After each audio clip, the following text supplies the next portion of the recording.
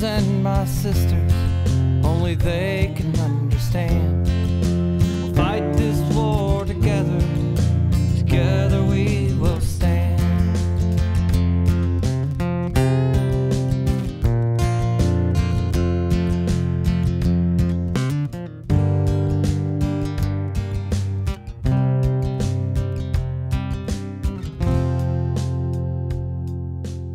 Hey everybody, it's Joe, and thanks for tuning in to TVO Campfire. What this show's about is about successful veterans, and they're bringing you the stories and their experiences. And we hope that it can provide inspiration to each of you out there, or maybe a veteran that you know to help in their life. Hey, good morning, everybody. Today we've got Jimmy White. He's a bubblehead, one of my fellow squids, who's done some very great stuff outside of the service. I'm bringing him on today. I ran into this guy on Clubhouse. He captured my attention in about the first 20 minutes that he started speaking. Now, you know that's going to be a lie because I don't have the attention span for 20 minutes. And that first 20 seconds, he got me. And I was like, I got to connect with this guy. We talked a little bit afterwards, and that's what leads him onto the show today. He's been a great, great voice for veterans. He does a lot of stuff back in his community. That's why he's here today. So, Jimmy, welcome, sir. And man, nobody can speak about you better than yourself. Please let us hear it. No, thank you so much. Thank you so much for the platform. You guys have been amazing. Been following you guys and love what you guys are doing on Clubhouse. And can't wait to be a part of this greater community that you guys are building. Yeah, so my name is Jimmy White. I am an Operation Iraqi Freedom veteran. And the interesting thing about me is that I am a nuclear electrician on submarines, which sounds like super fancy, but really all I did was just like take care of the electrical distribution and make sure that when the cook plugs in the toaster, that it works. So I had to make sure that he was good to go in. As part of Operation Iraqi Freedom, we were actually part of Shock and Awe. So March 21st, 2003, we shot 20 Tomahawk missiles in support of that effort. And it really helped develop me, set me up for the path that I'm on now for my commitment to excellence, commitment to service, and commitment to the veteran community that we have at large. So thank you guys so much for having me here. We're delighted to have you. And it was really exciting to really meet you and hear everything that you were about in Clubhouse. But we got to go back a little bit. How did you decide to go into the Navy and say not, I don't know, Marine Corps? So interestingly enough, even though I was a nuclear submariner, and literally the Navy put me into 2 years of school before I went to my first submarine, learning nuclear power, physics, chemistry, all that good stuff. I was not very studious in high school. Matter of fact, physics was one of those classes that I definitely hookied as much as possible. So when I got out of the high school and I went into college, it didn't really work out for me. I didn't have the discipline. I just didn't have the passion for it. So after dropping out of college, not once, but twice, my mother pulled me aside and she's like, Jimmy, you got two choices. You can either join the military or you can go work at McDonald's. And anybody that follows me on Instagram knows I am a foodie. So McDonald's would have fired me very quickly for eating all the food that I was supposed to be giving to the customers. So I said, I guess I'm joining the Navy. And luckily enough for me, I was smart enough to place into the nuclear power program. But I remember I had the choice of a submarine or an aircraft carrier. And I was like, I'm going on aircraft carriers. Because again, I like food. I also like girls because girls were on aircraft carriers. There weren't girls on submarines at the time. And I wanted to see the world. So I remember going home to my father and I was like, Dad, I'm going to, I just signed up for the Navy and I'm going to be on aircraft carriers. And he's like, nope, you're going to be on submarines. And I was like, no, Dad, I'm going on aircraft carriers. I heard they got food like McDonald's there. I'm going there. And he was like, no, because he was a submariner. So he was in the 70s. He was a submariner. He was a diesel electrician on submarines. He's like, no, you're going to be part of the family. You're going to be part of the bubblehead. You're going to be part of the silent service. Like, you're going to join up. And I'll never forget, I signed up, went on my first underway in 2002. And it was horrible. Like everything that you can mess up, this sailor messed up. I messed up everything from beginning to end on that time out to sea, to the point that the crew was ready to like revolt and like throw me off. And I remember going on the pier and calling my dad, and it was the very first time in my life, and the only time in my life, that I cursed out my father. I like called him. I said, "You made me join submarines. I can't believe this. This is the worst experience. Blah blah blah blah blah." And then come to find out many years later, you know, after being honor recruit, after 3 Navy Achievement Medals, after Operation Iraqi Freedom, and also being named Junior Sailor of the Year for my submarine, that I went back to him and said, I think you helped me make a good decision. You did all right, Dad. I'm sorry for cursing you out. Yeah, I'll have to admit, if you mess up in the aviation community, it'll pretty much eat you alive. So, Whoa, you be like, but here was the cool part about that, Joe. It was that, you know, even though I was messing up, the senior enlisted and the officers saw my work ethic and they saw my potential. So when I was messing up, that literally affected the whole entire crew. So I messed up really bad, and the captain got on the 1MC and said that liberty is secured for everybody until we fix Petty Officer White's screw up. And literally everybody walked by me with a chip on their shoulder, cursing me out, all this other stuff. And I'll never forget it. One of the chiefs stood up for me. He's like, Petty Officer White, since the second he walked on the submarine, has been busting his butt to get qualified to be a hot runner. Yeah, he's screwing stuff up, but he's been working hard, and he's going to be an awesome Samaritan. And like from that day forward, everyone left me alone. Matter of fact, even better, they helped me to get better, to be successful. And I just had this sense of, you know, community and brotherhood that I really, really missed when I got out of the military. But luckily now I found it in this national veteran community that we have, which has been so amazing. yeah, and that's what I tell you. To me, I enjoy, and I find it very comical too, how, oh, we're gonna we're gonna we're gonna get you. You know, if you do something like in your case, you know, mess something up, we're gonna get you. Yeah, you're definitely gonna get the attention you deserve, but it's gonna be embraced as, you know what, somebody's giving it the best they got. Now let's just get them the experience. Let's get them the knowledge, and let's show them that, you know, hey, it's okay to own up to your own mistakes. We're all going to make them. Let's just make sure we're making them during peacetime and not during wartime. And that's what they did with you.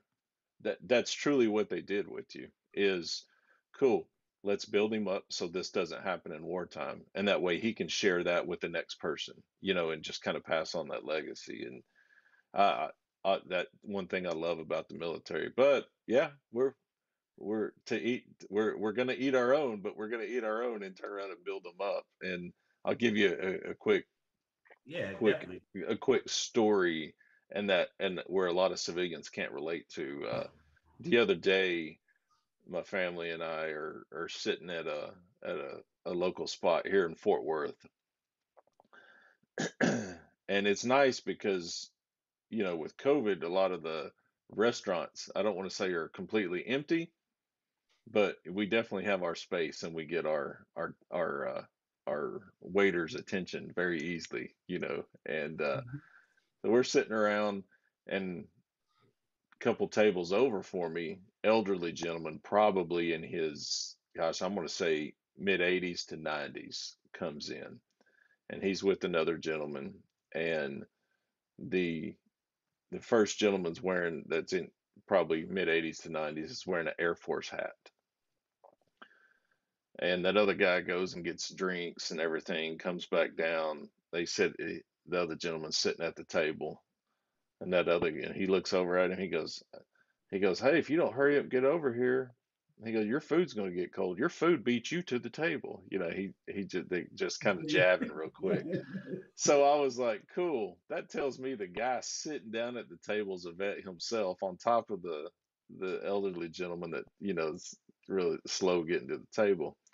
And I looked over at him and I said, sir, I feel really sorry for you. And I heard like forks just dropping, like hitting the table, like, oh no, people are putting, you know. And I looked around, and everybody's quiet, and they're staring at me like, I can't believe this guy's talking to them like that, you know? And I said, I feel really sorry for you because you got to hang out with an Air Force guy. I just can't. I love it. And at that time, then all of a sudden, the people like around us in the restaurant, you start hearing them chuckling and start hearing them laughing and stuff. And that gentleman turned around and looked at me and just tipped his hat. He just grabbed his hat and he tipped it to me like that. And yeah, as I pretty much assumed after hearing them or hearing them talk, that yeah, the guy that he was sitting at the table with was an Army guy, you know, That's Do, awesome. do and either of it's you just wear do either of you wear your Navy hats, or do you think you got to be like in your 60s or 70s or 80s to wear them? And It's interesting that you say that. So I'll tell you this. When I left the military, I did not identify as a veteran. Like I felt like I lost my sense of community and my tribe.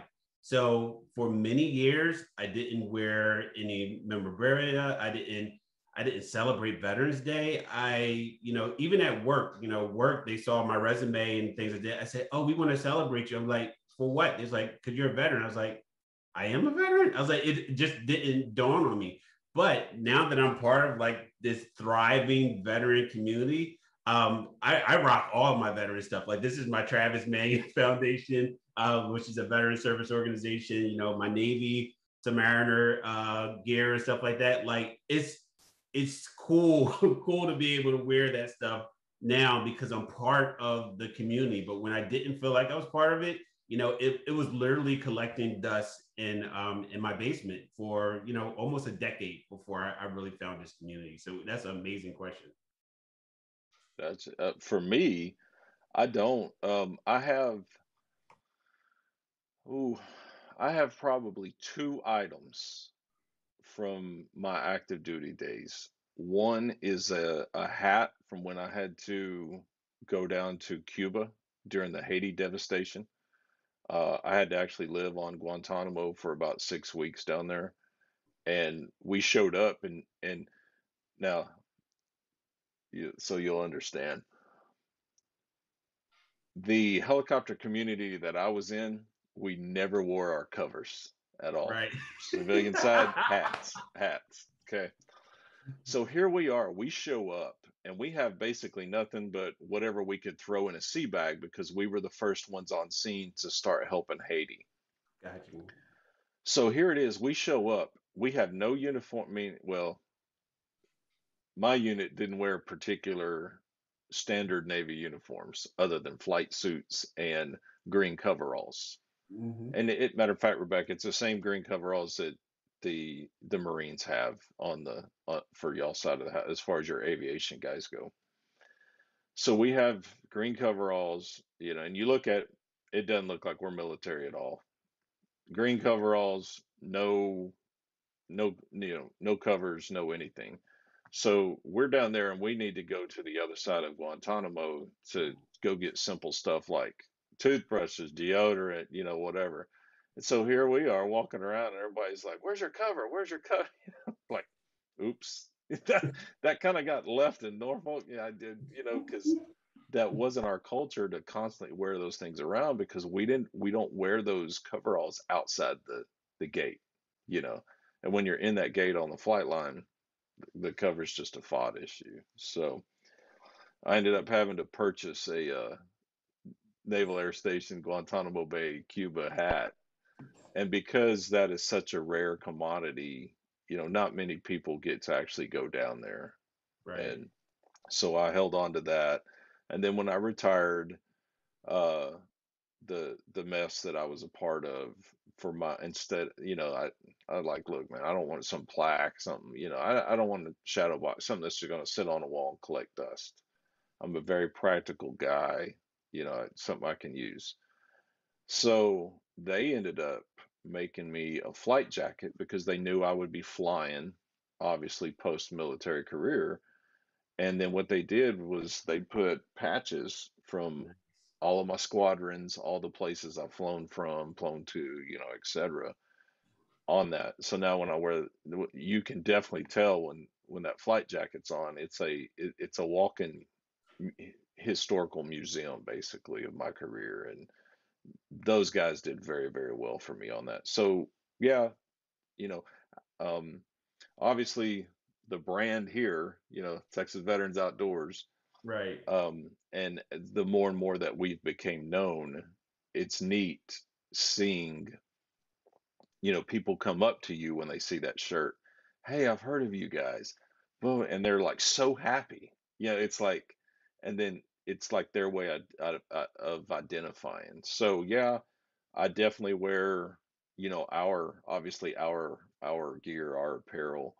And then the winter months, I'll wear my flight jacket, but that Cuba hat stays up on the wall. That one very, very rarely gets to make an appearance anywhere. That's awesome. Yeah, we were very similar. So, when I was in the early 2000s, we wore coveralls, blue coveralls below deck on the submarine, and we affectionately called them poopy suits. So we wore our poopy suits, and they were dirty. There was a mess because we were working and doing stuff on a submarine. But like you, the second you pass like the for us the pier or outside the gates, is like completely frowned on by everybody else in the military community. Active duty military, walking around without a cover or walking around in just simple coveralls with like out big insignias and stuff like that was like the super worst thing that you can do on base. You were just looked at like you were unsquared away. You were not squared away. So I can definitely sympathize with that. So Jimmy, how long did you stay in?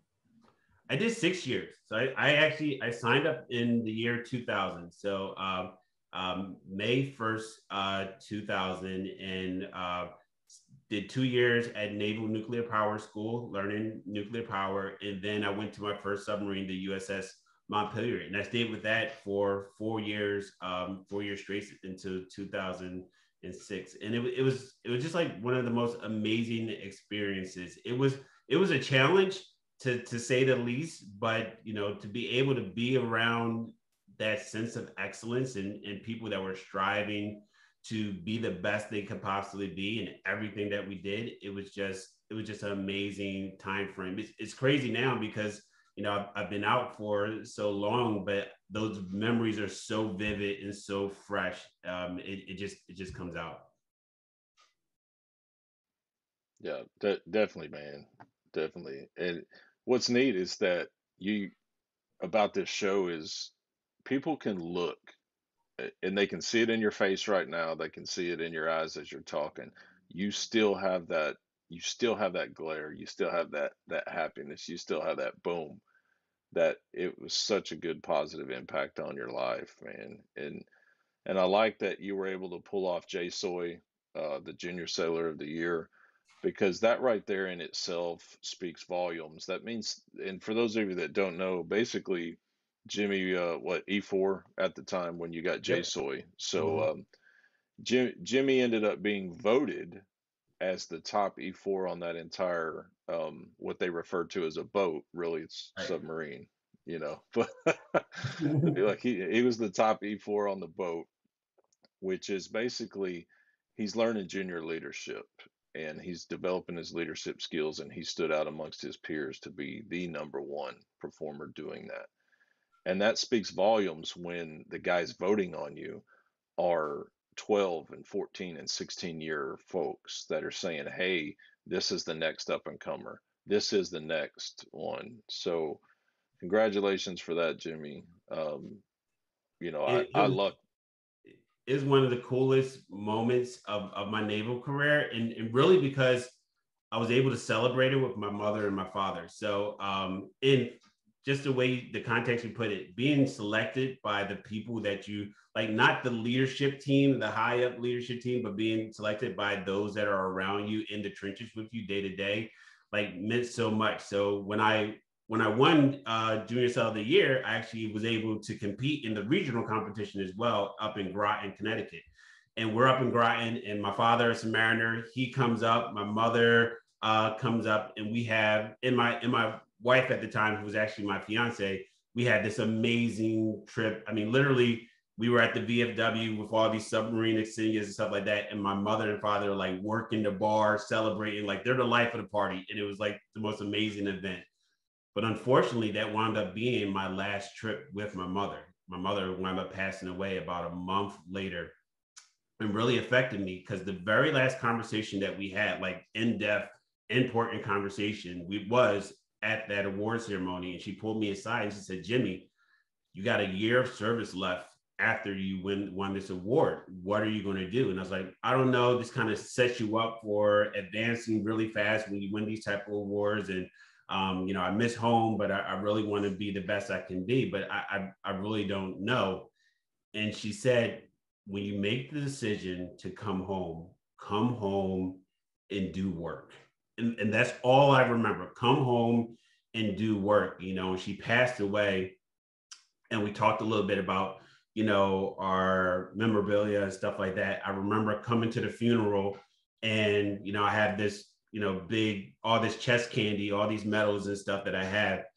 And I remember taking them off and laying them in her casket and then telling everybody that everything that I accomplished in the military, none of it would have happened if my mother hadn't lead me and guide me into military service. So those weren't my medals, those were her medals.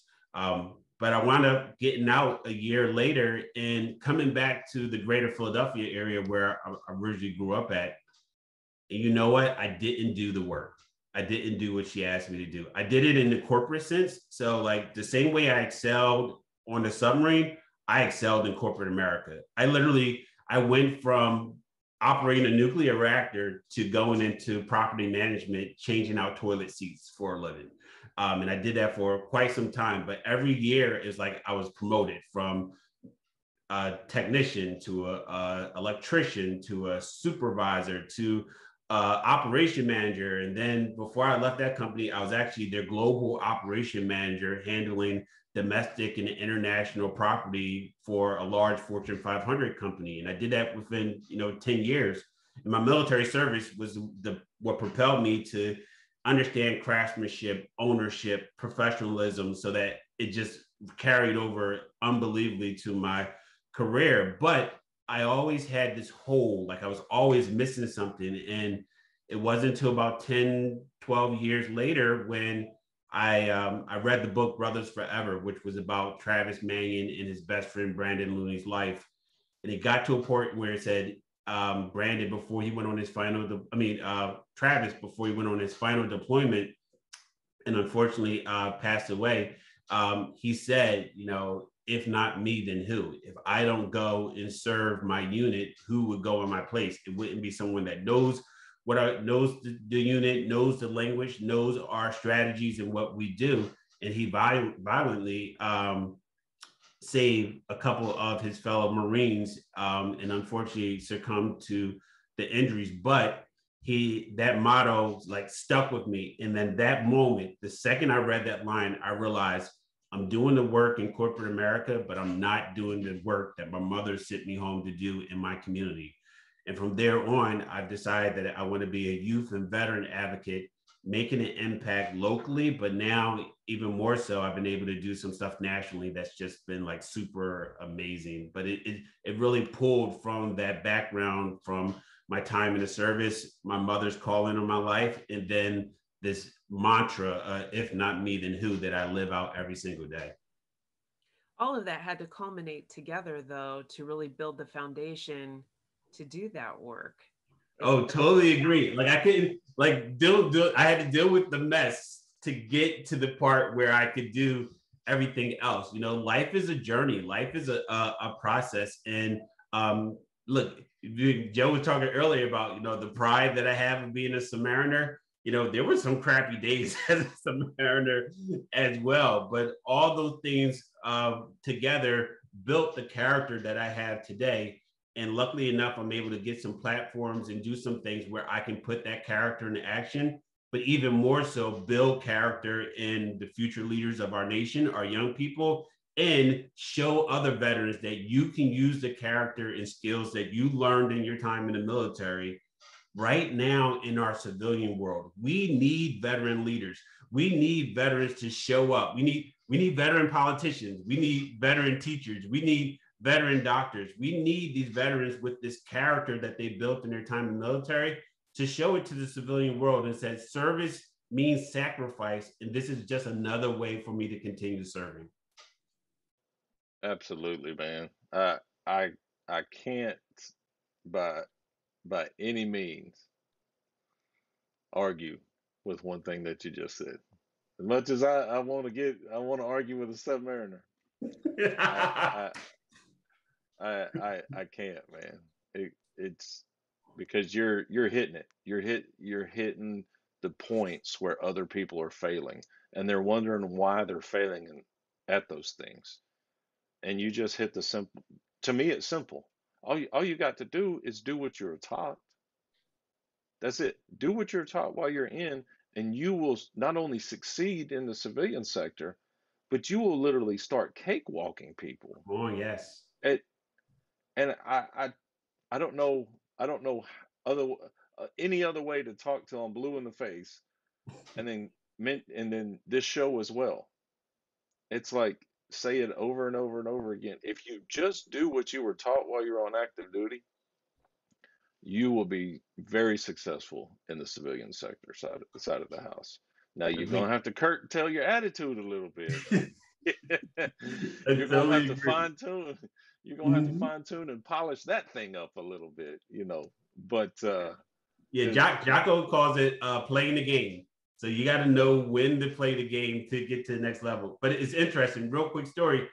I went to a veteran center in the greater Philadelphia area, and they asked me to come speak to them and about what I do with the Travis Manion Foundation, and hopefully encourage other veterans to get involved. And there was Korean War veterans, Vietnam veterans, Desert Storm veterans there. You know, it was a veteran center, so they were some of our older veterans, and they had the VA speak before me. They had the National Cemetery Program, and they were telling them these things like, make sure you have your DD 214 on you when you pass away. Make sure that you know, all your things are lined up for when you die, and all these things. And I was so struck by it that when I got up to speak, I said, "Look, I'm not going to tell you how to die, but what I will tell you to do is how to live.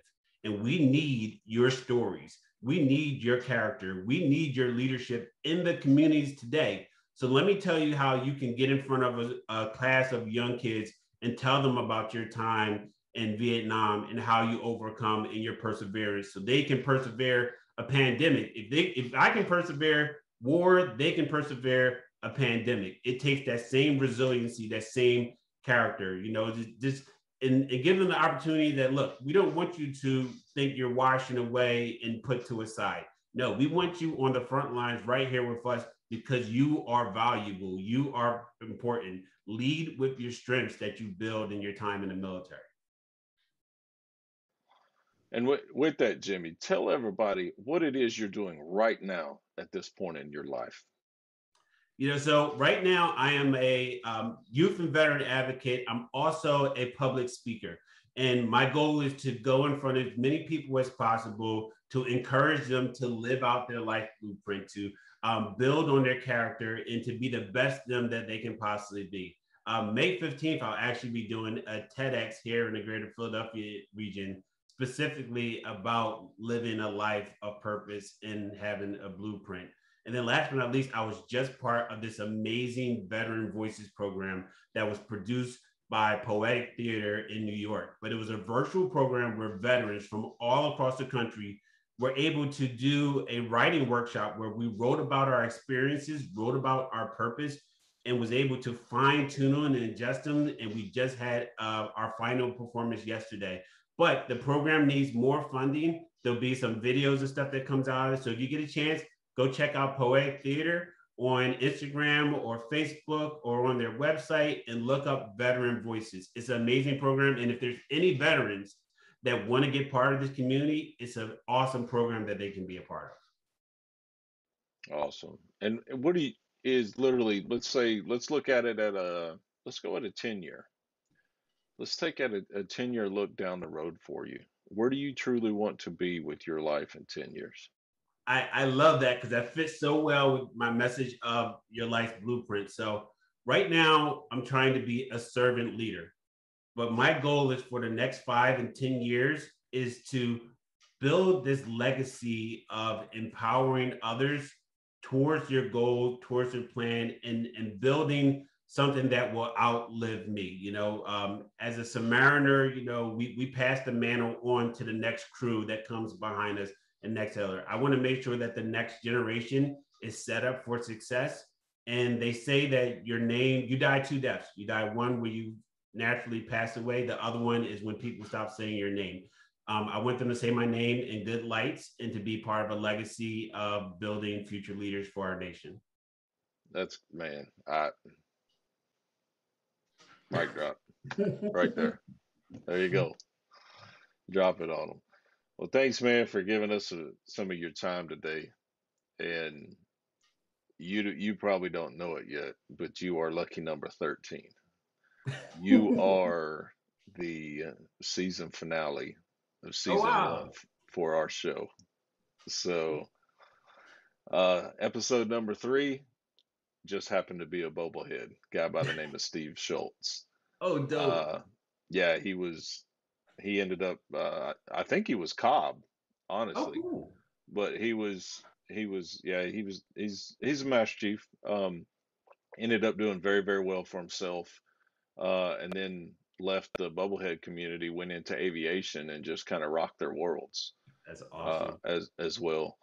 And if you take a look at episode 3 with Steve Schultz and see what he's doing now in the civilian side of the house, and the guy is single-handedly changing companies as a contractor. They bring him in to actually teach him to coach and teach their executive level managers. And so literally this one guy is walking in and single-handedly turning companies upside down, culture and everything. So I love that. I'll definitely connect with him. And since this is your guys' season finale, thank you guys so much for this platform that you guys have created. I'll let you know right now, just the act of me being here with you guys, I feel empowered, but I can tell you that there's other people that were watching these episodes, watching these shows, and being a part of your guys' program, that you guys are changing the narrative that we have in our veteran community right now. So please continue to do the work. You guys are amazing. And thank you so much. I want to thank you, Jimmy, for being with us today. And I want to thank all of you for tuning in to Texas Veterans Outdoor at TVO Campfire for especially today. Today has been a really exciting day for us as we wrap up our season. And what an exciting episode that we have had. We also want to encourage you to share all of this with other veterans. We want to encourage you, if you yourself have a success story and you're a veteran, or if you know other veterans with success stories, to get in touch with us, because we want to magnify you and, of course, ensure that you get your stories heard. Please get this out to as many veterans as you can across social media and other venues, and join us also on Wednesday nights on Clubhouse. We look forward to bringing you part of our veterans community, because we all are part of the brother and sisterhood of veterans. So thanks for tuning in, and thanks for watching season 1. We'll be with you with season 2 pretty soon. Well, we're veterans, so we spend a lot of time in mental health. Thanks for telling me. That's part of it, right? And we also teach a class called, now it's called Rec for Heroes. It's a guitar class at the VA, Fort Worth VA. And I've been teaching now for 5 years, and Ron has been helping me teach the disabled vets up there. And so I got to thinking, you know what? The song is essentially 3 minutes with your therapist, right? I mean, it can make you up, make you down, whatever. So I wrote a little bit about it, and Ron is like, yeah, let's finish that sucker. Yeah, we sit down and it's called 3 minutes session. And we finished it in a thunderstorm. Yeah, that's right. Give me a 3 minute session. with my favorite Haggard song. Warm summer evening and the rumble of a storm. Find my direction, way to heal my wrongs. With a 3-minute session in the form of a country song.